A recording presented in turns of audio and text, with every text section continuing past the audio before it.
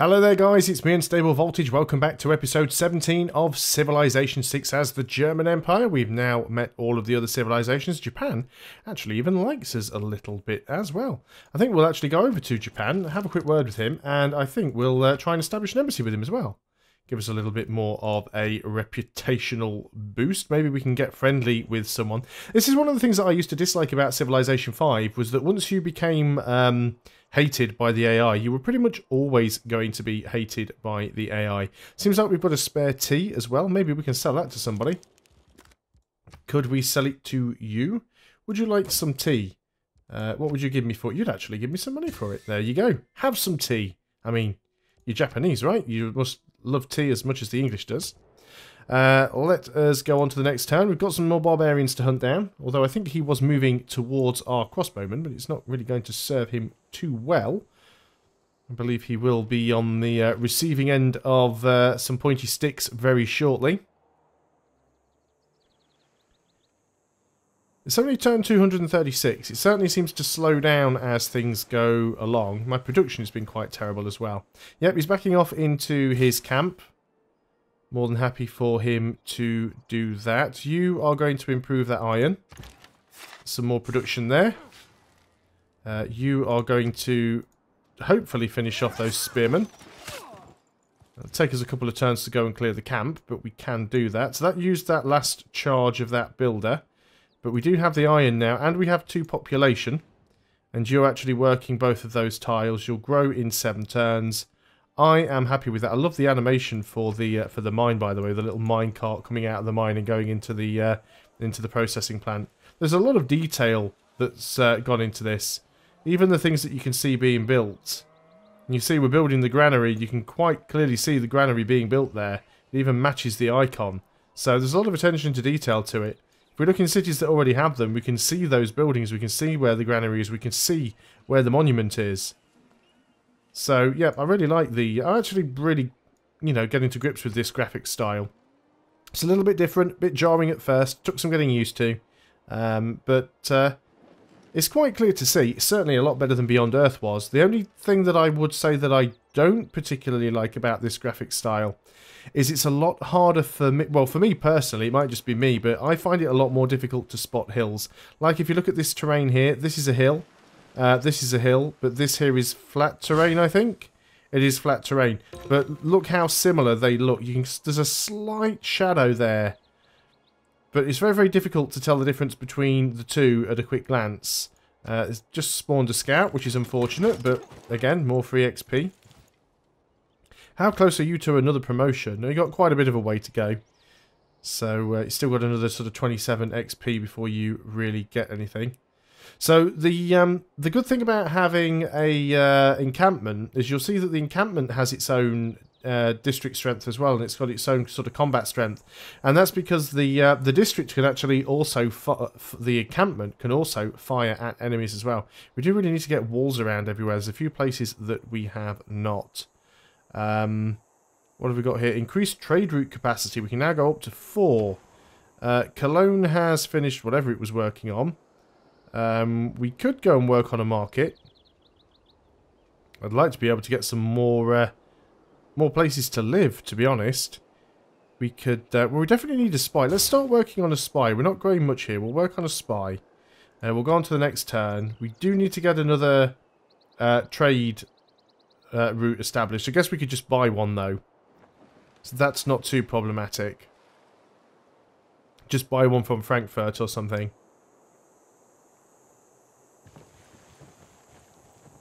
We are still working on a wonder. There was a couple of turns left the last time I checked. So we might still get it. And we can actually clear the camp on this turn, I think, unless this is a hill.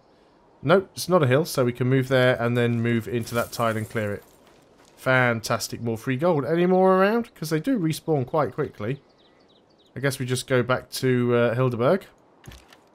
So let's go and do that. Cargo route, yes, let's go over here and purchase with gold. Trader, 400 gold, we can afford that. What about getting some buildings? Get an amphitheatre. Get a shipyard. Requires a lighthouse and a harbour. It'd give us more production. But yeah, I think getting the amphitheatre is well worth it. So let's choose our production over here as well. Well, we're already working on the amphitheatre. Was I already building that? That was a stupid mistake. We could work on the Great Lighthouse. Movement for naval units. +3 gold. It's not really needed. The Colossus would give us another trade route capacity. There again, there's quite a few other nice things that we could get. Guess getting a commercial hub wouldn't be a terrible idea either. Let's go... What have we got there? Tells you at the bottom, that's a lumber mill. We could lose the lumber mill, I suppose. Production here is 17.8, which is not great. But we would gain additional gold from having it there. Gain 3 additional gold if we were willing to pop it down here. There's actually nothing down there. There's a marsh. Well, we're not bothered about the marsh. We'll go and remove the marsh and put that down there. Fantastic. Let's go on to the next turn then. That'll take 19 turns to build, but we should be okay. Our culture output is increasing a little bit now, so that should help me catch up. Somebody else has just beated the Colossus, so I'm glad I didn't start on that. I think I was working on the Forbidden Palace or something. I can't even remember what it was now. Apart from the sanitation, the medicine, education, wine, public order, roads, the fresh water system and public health, what have the Romans ever done for us? Gotta love Monty Python. Okay, so another trade route. Cordoba's looking pretty good. 13 gold, 1 culture, 1 science. 14 gold, 1 culture, 1 science, 1 religion. Or we could take 1 less gold and gain a production. Because I'm not bothered about the faith. So I think getting the extra production... Yeah, I think we'll go to Plymouth. Let's go ahead and do that one. And that has given us a boost as well. Increased of commerce through your lands soon attract a trade fair. There are very honest people who do not think that they have had a bargain unless they have cheated a merchant. So we could change our policies. +1 gold from each. +1 gold from each of the envoys in city-states. What have we got at the moment? 50% production towards building spies. We're actually working on a spy at the moment, but we do have a lot of envoys at the moment. We've got at least 12. I'm not too bothered about the spy production speed. I think we just go for that. 74.8. 94.8. Yeah, nice. Okay. What were we working on? Where am I even looking? Down here somewhere. This is the Forbidden City, and it's under construction. 2 turns left. So keep your fingers crossed that we get it. Looks like we could possibly even work on chemistry now if we wanted, or that's miles up the list. Give us research labs. Can get flight.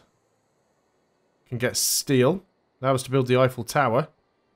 All tiles in the civilization gain +2 appeal. Get battleships and artillery. Battleships require coal. Get economics. Can build Big Ben. Gives you an extra economic policy slot and 6 gold. +3 great merchant points. That's not bad, actually. Let me go ahead and queue economics up. Why not? Could also get rifling, which would give us a ranger. Fast-moving industrial era recon unit. There's a ranged unit. So that, I guess, replaces our crossbowman. Oh no, upgrades from a scout. Interesting. So a ranged scout. Maybe we do want to get that. Build a niter mine. We couldn't do. We do have 1 lot of niter, but that niter is actually under one of our cities. I think we'll do that, and then again, holding down shift for some reason, bringing up the steam overlay. We'll queue up to get rifling, I think. We'll be back filling in a lot of stuff, but I don't mind. Hopefully we'll get some more science output. So we can get exploration here, which will give us the Merchant Republic. Get an extra 2 trade routes. 15% faster growth rate in cities on your not on your capital's original continent. Or we could get humanism, to give us the choice of the art museum or the archaeological museum. That would give us more culture. Great engineer points per turn. Great artist points per turn. I think we'll go for the humanism at the moment. Are we close to getting a great person of any description? Still quite a way off getting a great engineer. Now, great writer points are taking a long time before we ever get one of those. You certainly don't earn them as quickly as you do in Civilization 5. Okay, let's carry on then. Keep hoping that we actually do manage to get the Forbidden City. I can't even remember what it gives us now. Or somebody else beat me right on the last turn. It's usually what happens.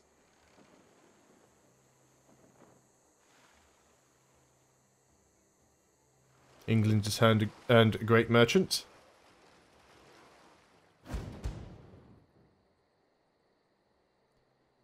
Okay, nothing significant seemed to have happened there. Oh no, barbarians approach.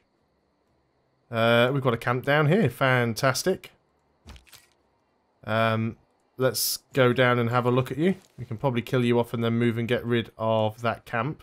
We can also start moving in with the with these guys. Would we actually win that battle? It says we would. We're not particularly good against them, but we're certainly a stronger unit than they are, so that's fine. And then we'll move back and garrison again. New city-state quest. Trigger a Eureka moment for industrialization. Meta new city-state.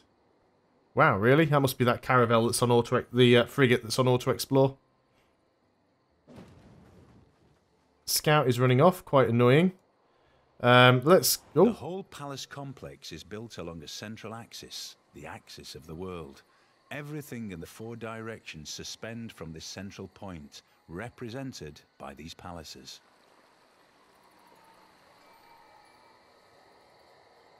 Okay, there we go. We've got the Forbidden City, and that gives us an extra wildcard policy slot. Fantastic.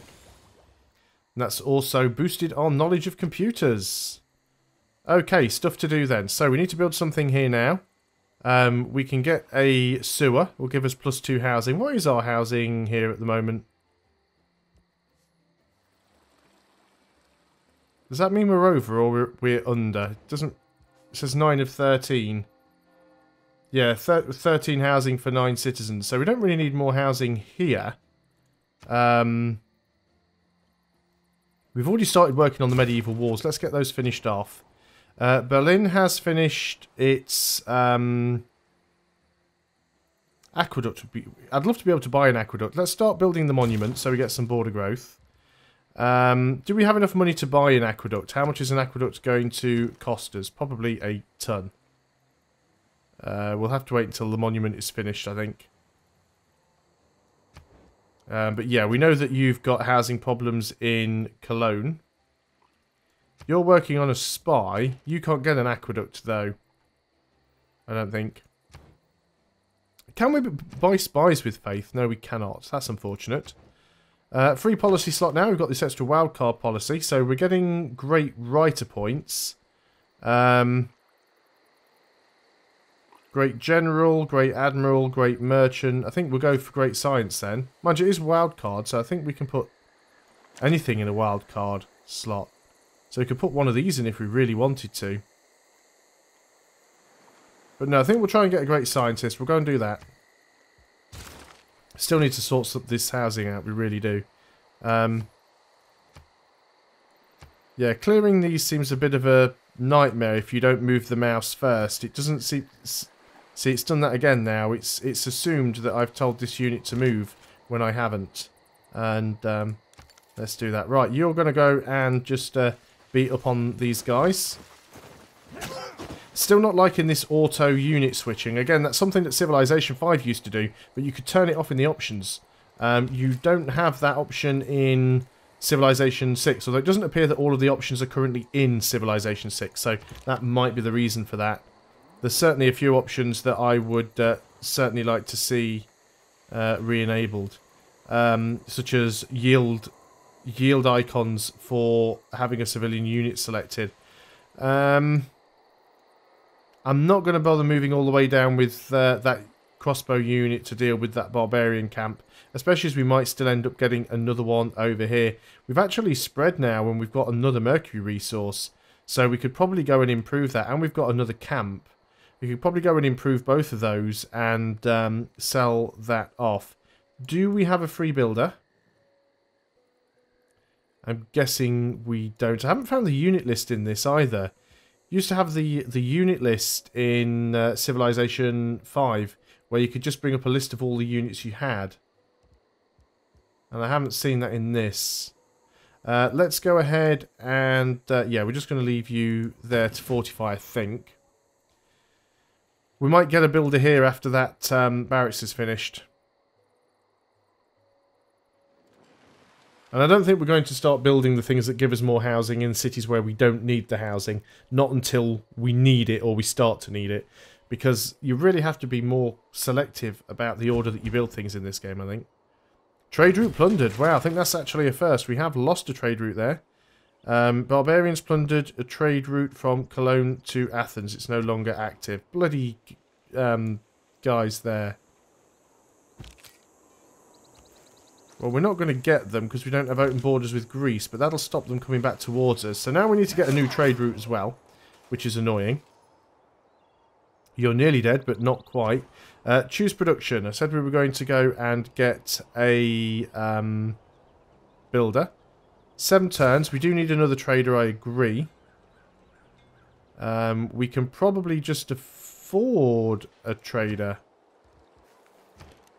Yeah, we'll just buy one. On to the next turn then.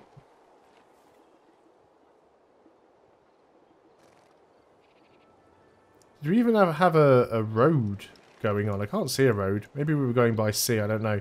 Well, no, we couldn't have been because we were pillaged by that annoying scout.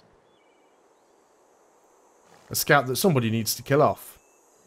Greece. So working on the commercial hub. Okay, what have we got going on here though? So, obviously this is not where we were going from before. 13, 1 and 1. 14, 1, 1 and 1 faith. Yeah, I think we'll go to Leeds. And we'll begin that route. More units needing orders. Yeah, he's actually losing a lot of health, so I don't think we need to worry about him. So we will return back with you. You're going to finish off and clear this camp. We've almost got the oil. And we have a promotion on these guys. Can't use that yet, so we'll go on to the next turn. Might even see if we can get another world wonder or two. Might even try and get Big Ben. I feel that gold is a lot more required in this than it was in Civilization 5. Being able to build...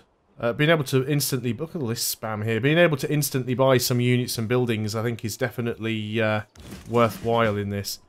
So you guys get over there so you can go and repair up. We say we do want to get that oil. I mean, we need combustion to hook it up anyway. You guys got a promotion. Can't do it on this turn. We'll wait till you get back home. You will be fine.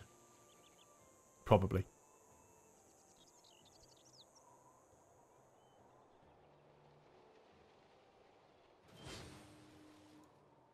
But, yeah, I'm assuming that scout's going to get killed off anyway. We've taken the camp out, so it's not like the scout's going to run anywhere and do anything.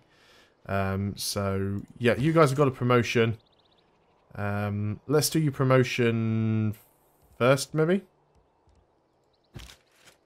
Where is your promotion? Oh, no, we've got a next turn. It's because I'd automatically given it orders. You guys just fortify up. Now we'll go on to the next turn here. 4 more turns we'll have economics and humanism. Culture is going up. I did definitely stall at the beginning, but it is improving now. And 100 gold per turn coming in is quite nice. We do need to start getting walls and things built. So what can we get for a pikeman? We can have combat strength versus cavalry or combat strength versus military. I haven't seen many cavalry units, so let's go down the just the normal sort of military tree there. Choose production. We have finished something here. Was it the city centre? We probably want to get a... Well, the watermill's nice. We've got plenty of housing because we're only at 3 of 7. I guess we do want the monument though, because our culture just stinks throughout the empire, really. So we'll start working on that. And we will just do this final turn, I believe, and then we will stop for a break. A lot of faith piling up that I can't really do anything with. I've got a lot of tea again, I've just noticed. We should probably go and sell that off. We could make significantly more money if we did. Who would like some tea? What about England? Surely you've got to like tea. Would you like some tea? No, I don't want to give a gift. You give me money for it. Okay, that's fine. So let's go ahead and do that.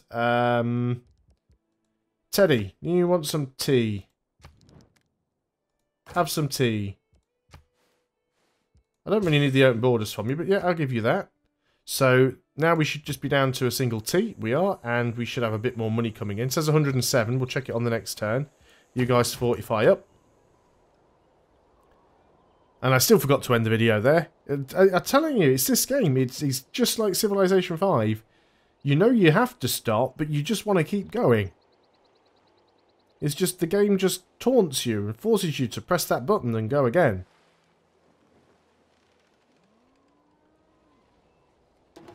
So, decent amount of money now. Still got housing problems in Frankfurt now. Can we fix that problem?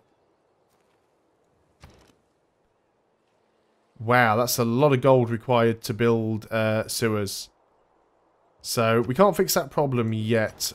Choose production in Aachen. We don't need the sewer, so we probably won't build that. You're suggesting an entertainment complex. We could build Oxford University. That would take a long time to build. 49 turns. But, I mean, look at the bonuses. 20% science in this city, and it awards 2 randomly chosen free technologies when completed. And they could be anywhere on the tech tree. Is there anything here that I desperately need before that? Let's go to the bank. Because getting extra money coming in will mean that we can buy other stuff that we need while this city's busy. And that is the end of the turn. So I am going to end the video there. Thanks a lot for watching, guys. I hope you are still enjoying Civilization 6. I'll see you on the next video. And until then, goodbye for now.